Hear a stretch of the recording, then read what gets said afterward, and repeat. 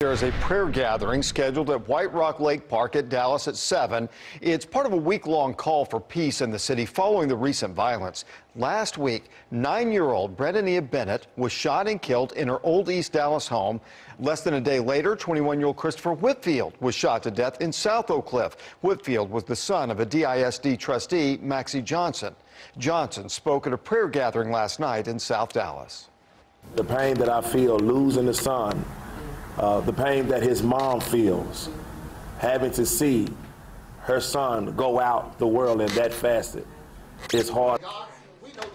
Johnson and other activists are calling on the community to do better, saying that change starts from within.